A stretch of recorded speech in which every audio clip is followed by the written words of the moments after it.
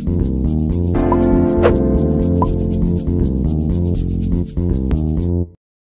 everyone, welcome. My name is Naomi Casiro. For those of you who don't know me, I am a physiotherapist in Vancouver, BC, and the founder of NeuroFit BC, which is a Parkinson's-specific physiotherapy company. So I am here today to talk to you a little bit about what I have learned at the International Parkinson's and Movement Disorder Society Congress, which is happening here in Vancouver.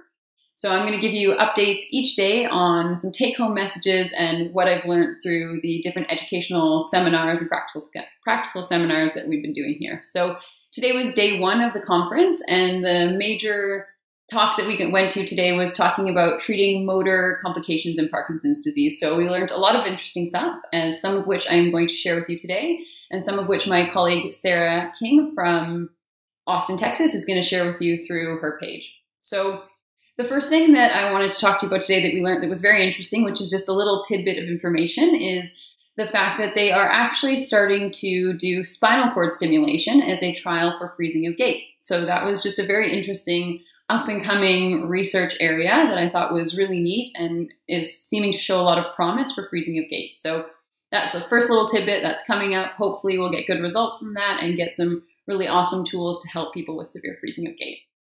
The next thing I wanted to mention that they talked about in this lecture was that Tai Chi and dance showed very good results for freezing of gait. So we run a dance for PD class through NeuroFit, but there are lots of dance for PD classes around the country and in Canada and in the US. So dance is a really, really great way to work on freezing of gait. And if you're looking for a dance class in your area, you can check on the Dance for PD website to find somebody who's certified. So it's really important to find somebody who's certified in Dance for PD, and you can use that as a really great tool to help with freezing of gait. The next thing that I wanted to talk about that they mentioned in this seminar that was very, very interesting was the idea of cueing and freezing of gait. So they showed us this really neat video with a man who was having severe freezing of gait, and then they used this tool to help him. So what it was a tool that was in his shoe, and every time he stepped, a line came across in front of his foot. So what that did was cue him to be able to step over the line and reduce his freezing significantly. Now this is a really, really cool tool. They have walkers and canes as well that can produce a laser line to help people who have severe freezing of gait to step over that line and improve their freezing. One of the very, very interesting things that they mentioned in relation to this is that cueing is a great tool for freezing of gait, but it's not the only important piece. What happens with cueing is that it takes focus and attention to constantly be focused on it, and that can become very difficult when you're trying to live your life and do functional tasks. So for example, if you're walking and you're able to do it with cueing, that's great.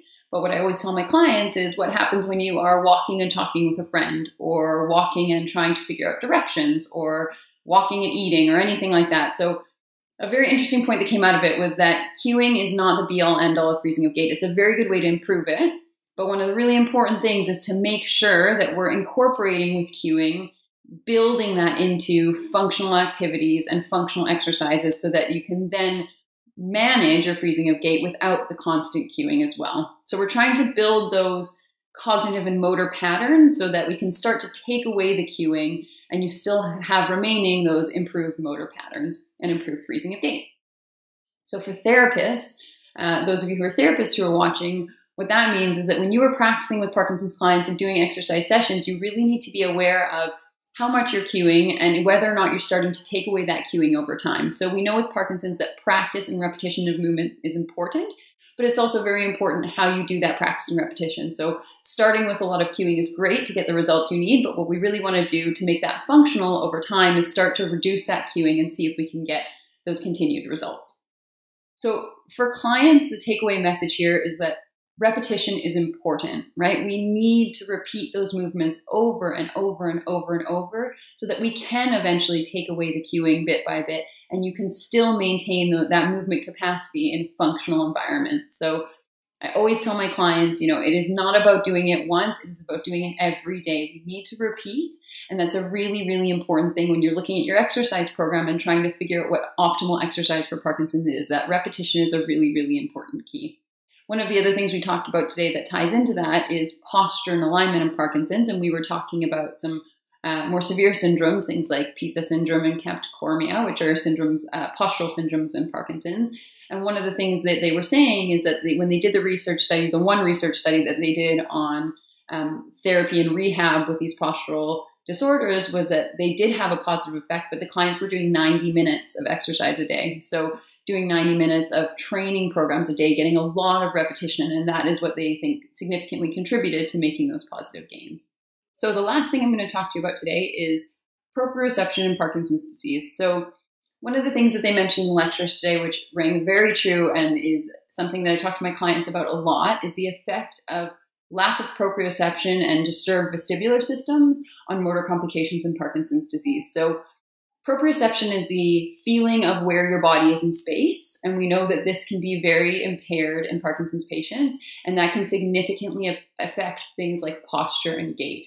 So as therapists, we need to remember when we're training that because that proprioception can be impaired, we need to make sure that we are including ways in our programs to help optimize that. So that is the proprioceptive system and the vestibular system. So that's why, in your training, whether you're a patient or a therapist, you'll tend to see a lot of things like target practice, things where you're using auditory and visual cues to tell you where your body is in space. So I always tell my patients, we try to get you to move big, but often you think you're moving bigger than you are. So that's why we use a lot of things in my videos and things like that, like boom whackers or stepping over back and forth over lines. It gives you the understanding and a clear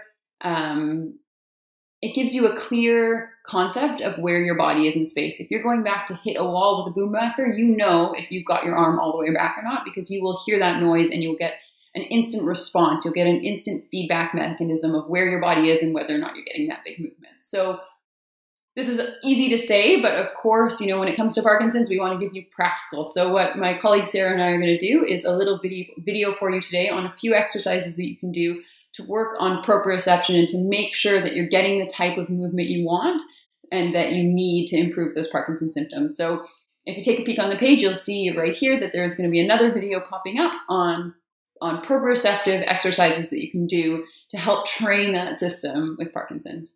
So thanks for joining me today, guys. That is all the kind of take-home points that I wanted to give you today. I'll be back tomorrow with another video. Like I said, stay tuned for that video coming up with a few proprioceptive exercises you can do to learn those skills, but I'll be back tomorrow with keynotes and points from what I learned there. I hope you guys have an awesome night, and thanks for joining me.